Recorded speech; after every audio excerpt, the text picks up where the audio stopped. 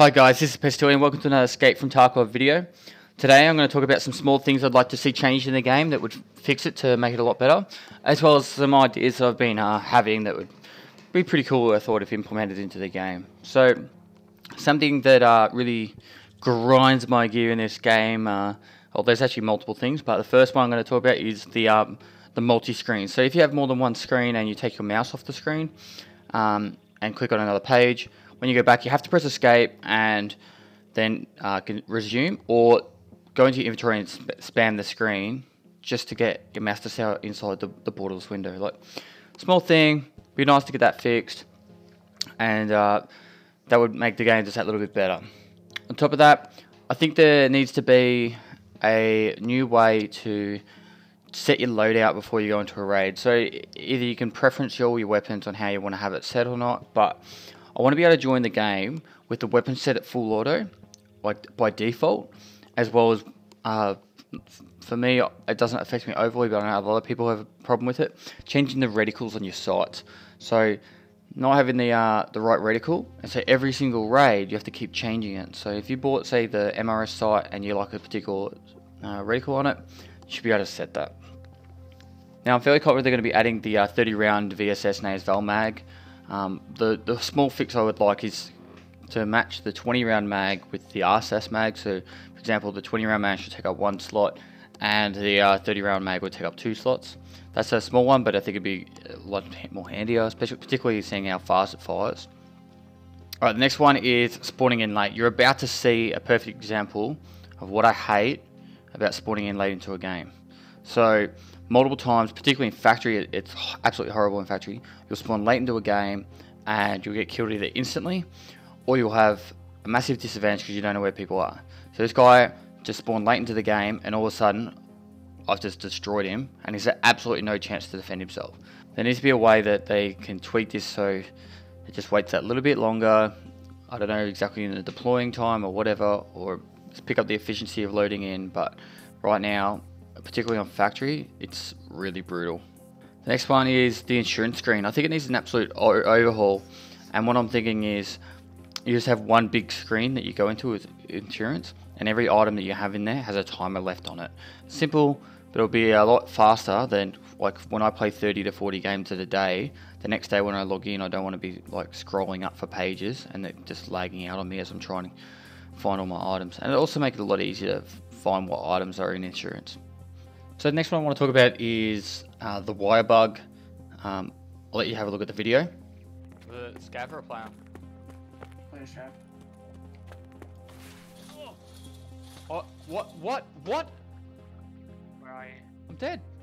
So this just needs to be fixed. It's just a funny bug that I didn't even know about it, and when I showed a friend the clip, they were like, wow, that's actually happened a fair few times to him. So that would be nice to get fixed. The next one I'm going to say is not going to be popular with a lot of people that like to level their strength.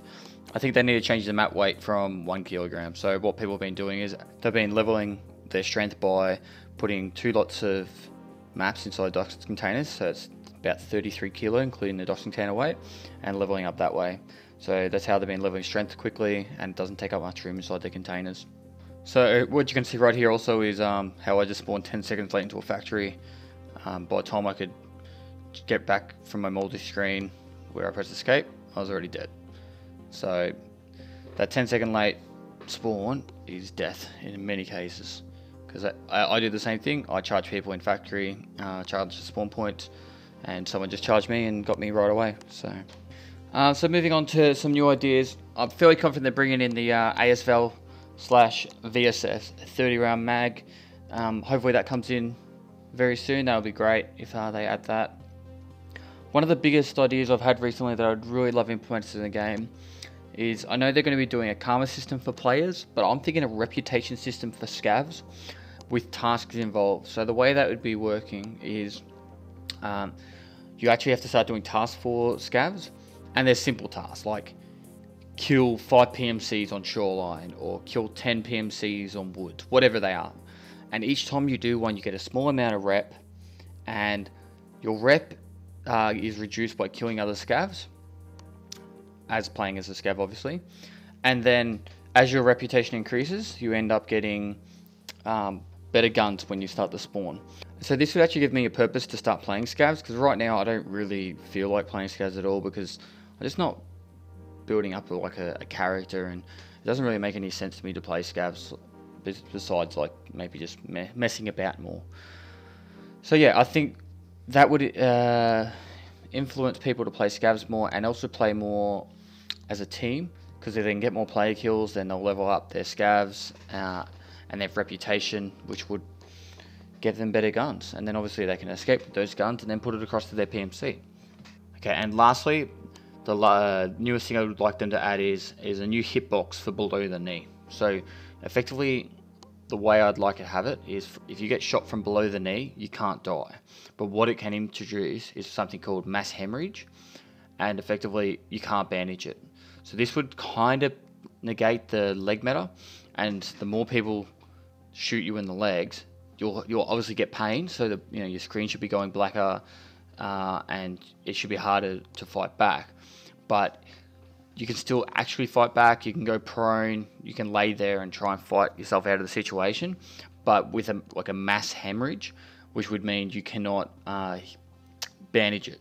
So if you're not really close to the exit or legging it straight away with mass meds, you're pretty much dead anyway. But it would stop the people just going for the leg meta and getting that easy kill on you, because you could actually fight back post getting slaughtered through the kneecaps and below, which I think would kind of negate the leg meta. I don't know. Let me know what you think about it. I think they're still tweaking to go with the idea, but I really think it's kind of silly to have this whole leg meta where it's just people going in purely aiming for the legs. I already understand that they're going to be adding a new thing called kinetic damage. So for example, a shotgun shooting you in the head at close range would kill you, because the force of the pellets hitting you in the head, no matter what helmet or armor you have on, would snap your neck. That's a good idea. But making it so people just aim at legs, because slugs will rip your legs apart. I don't know. So anyway, let me know what you think. If you like this video, give it a thumbs up, subscribe, and hopefully this patch will be very soon, so we can wipe our accounts, go again, and feel free to pop by and I'll help you out with any tasks you need. And I'll see you guys next time.